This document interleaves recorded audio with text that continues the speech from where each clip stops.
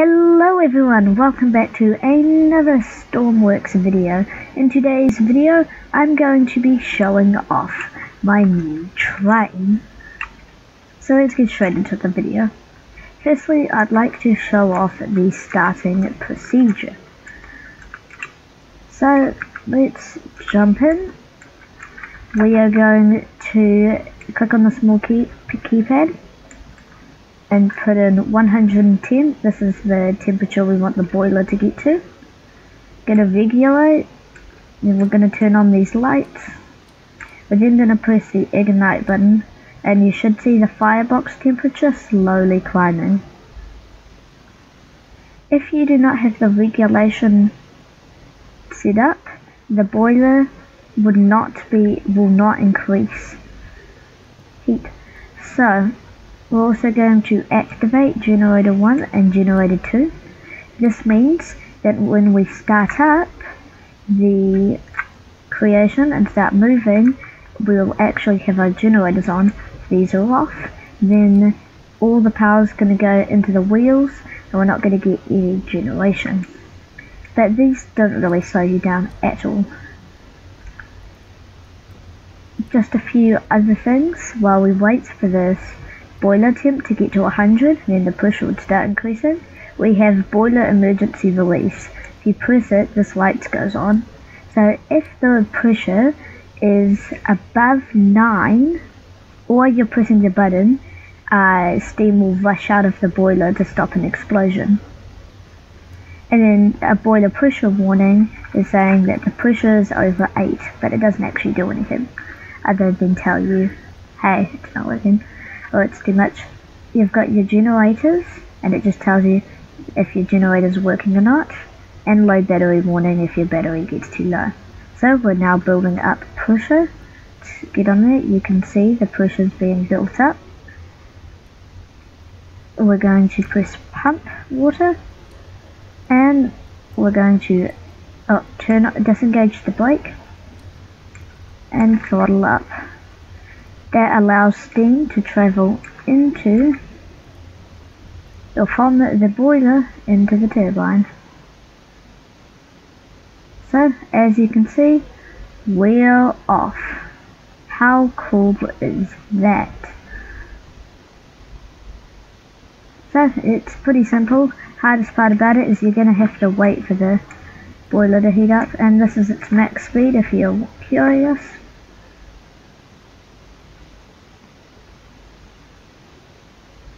If you want to know the track I'm using, there'll be a link in the description for the workshop creation.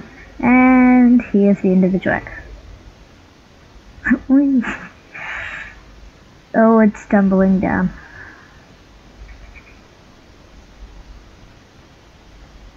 Anyway, you can see there's a back carriage there. That's just more coal.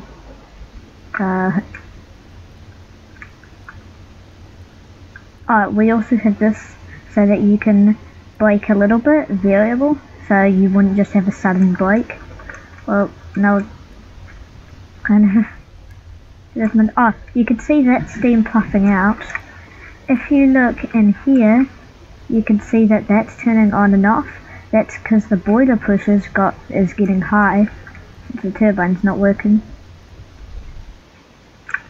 So, why did I choose this specific train instead of any other train? If you are unaware, this is actually based off a real train. Now, sorry if I mispronounce this, but I think it's pronounced the Borihi 64. There'll be a little bit of text on the screen, and correct me in the comments if I'm wrong, probably am. So, this is Hushy's build challenge. He wanted to build a train, and he's also running a movie, and if you're interested in any of those things, I would suggest visiting Hushy's channel and checking it out. For the movie, originally in the script he wanted this train being built, so I decided to get 2 in 1, do the challenge and help out for the movie. But then due to a change of script, this will not actually be featured in the movie. but that's why I picked this particular train. So this train uses the new steam features. I was building another train which I'll actually just check out if I can find it.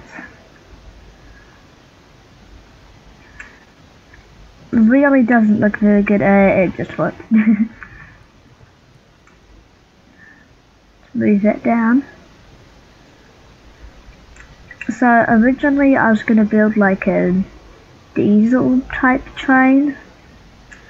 You can kind of see where that was going, but I ended up not doing it because 1.2.0 came out, I think it is, and Steam Power got released, so I made a video about that and decided to make a new train, which is the train that you were just seeing. So let's take a look at the carriages here. At the moment, with this vehicle, it comes with this coal carriage. It can store around 600 coal in it, and by default it's filled up. So it's a pretty big amount of coal, as you can hear. So, if you want to get coal from here into the train, the access point is in between here and in there. So let's just hop on. Ooh, it's a bit difficult to hop on. I might add some sort of ladder to this. So we just unload some coal. Remember, this all shares it. The 648 was in there. Then we come down here, or we could probably reach from here.